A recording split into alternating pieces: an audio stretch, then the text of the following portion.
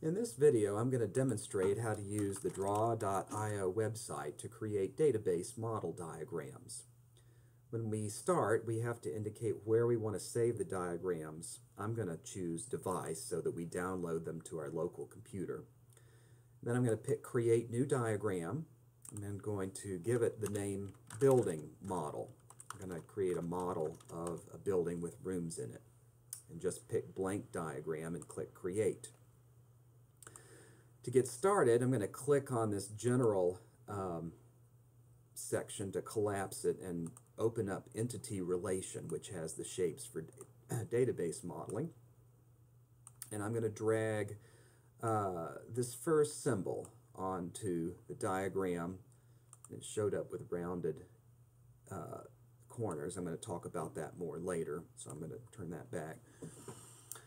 And we're going to begin by changing the name of the table by double-clicking here. And I'm going to call it a building, and this other one we're going to call room. The primary key of building, I'm double-clicking again, is going to be building ID. And I'm going to make it boldface and underlined to indicate it's the primary key. I'm going to double click on this second attribute and call it building name. And if we had more attributes, we could right click this third row and choose duplicate, or press Control D a few times. That's how you can get more in there.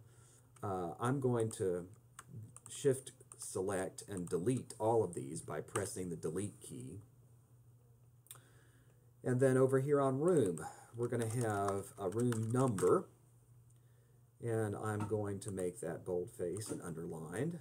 And we're going to have a description, so I'm double clicking and typing description, and then double clicking and typing, let's have a room capacity. So now we have our two tables. Let's add a relationship line. So I'm clicking and dragging one of these relationship lines, and it doesn't matter which, as you're going to see. They have different line endings on them, but you can easily switch the line endings by coming over here to the Style tab and playing with the ends. So for example, I'd like the left side to be a 1 and only 1. You can see how that alters the left-hand side, and I could have altered the right-hand side as well. And I'm going to bump up the sizes on these line endings, and you see that now the cardinality indicators are a little bit larger. To connect them up, I click and drag the blue dot up to, you can either connect it to a specific connection point, one of these green circles, or you can connect it to the overall entity. If you connect it to the overall table, then as you drag and move the entities around, the connection point can shift, and it can move where the relationship line is connected. And if you connect it to a certain connection point, then it will always be connected to that connection point. Let's add a verb here. I'm going to click on this relationship line and start typing. A building contains a room. That's how you add a verb to the relationship line. And I'm going to make room a weak entity by checking the rounded box, just to indicate visually that it depends on building for part of its primary key. So that's how you create a basic entity relationship diagram. One trick I've found is that sometimes, I'm going to go ahead and switch over to this other diagram, the line endings become messed up a little bit. You see how this one is on its side. And one way I've found to fix that is to come over to this waypoints drop down and pick this second one here, orthogonal. That often tends to clean up the line a little bit and make the endings a little bit clearer. Now the last thing I want to show you is how you can go ahead and export, or I need to show you how to save first. So unsaved changes, click here to save.